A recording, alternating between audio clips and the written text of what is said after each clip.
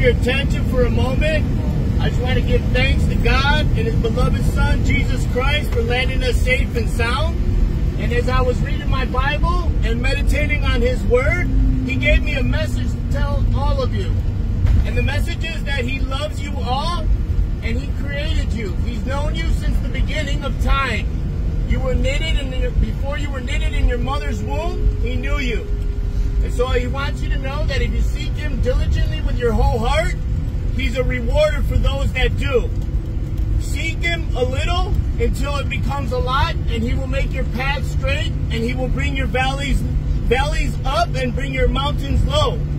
I don't know who's going through a death or a sickness or disease or something on this plane, an argument with a loved one, or whatever it may be, but I'm here to tell you today that it's not from God and it is not His fault. The Bible says that all good things come from above, right?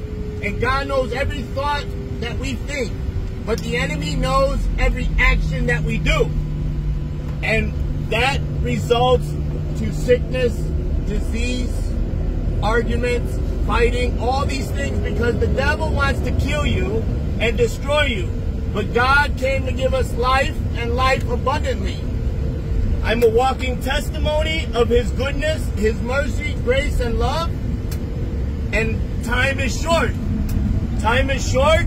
There's going to be a time where we won't be able to preach the name of Jesus because of persecution here in the United States, where we won't be able to carry our Bibles. So I'm taking this opportunity to tell you all now that He loves each and every one of you.